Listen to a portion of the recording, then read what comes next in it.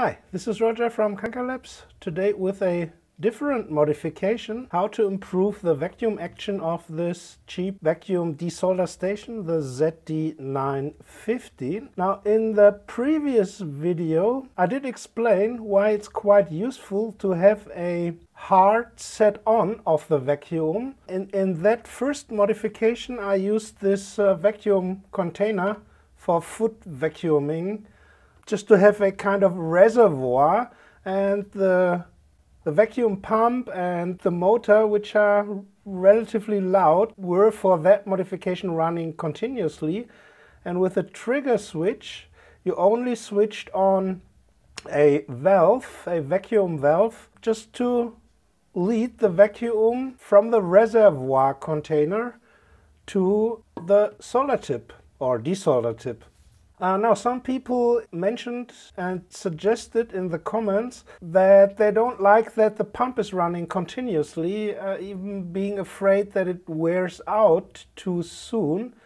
I don't think that these things are relatively robust, so I don't think that wear out is really a problem. But of course, the loud noise is not so nice.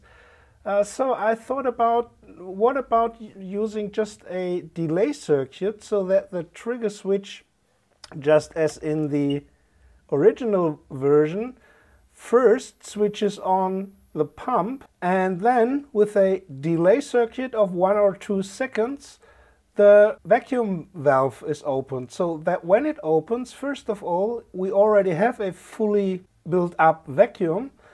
And secondly, by placing the valve directly at the desolder gun, the vacuum pump doesn't have to pull the air out of the vacuum hose first. And the vacuum is then fully present here at this point.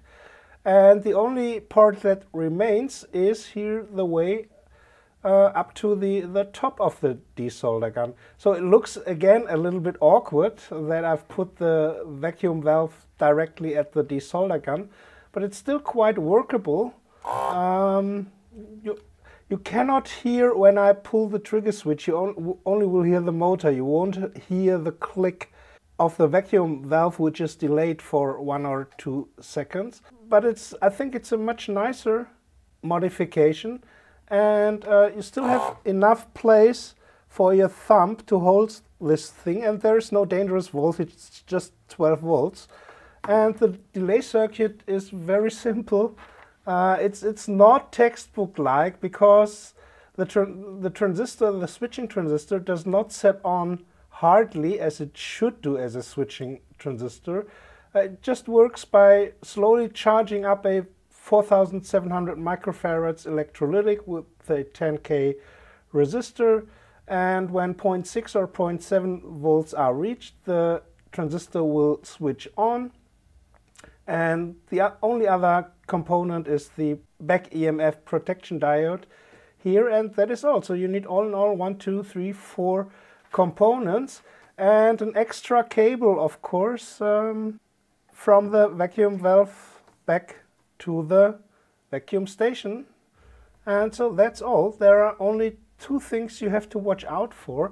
There is a marking on the motor of the vacuum pump with plus and minus, but in fact it's reversed, probably because the people only realized afterwards that when the motor is running in the normal direction, then the vacuum pump, the membrane pump, doesn't suck, but it blows. So because membrane pumps are symmetrical and this is a DC motor, just reversing plus and minus reverses the direction of rotation of the motor, and it reverses the action at the outlet of the membrane pump. So when you connect the delay switch, just measure previously or beforehand where is plus and where is minus, otherwise your switching transistor will be destroyed, and the electrolytic probably as well. So that's all. You could, of course, if you want to, put the vacuum valve here inside the station, but I think it's a little bit better to have it directly at the desolder gun.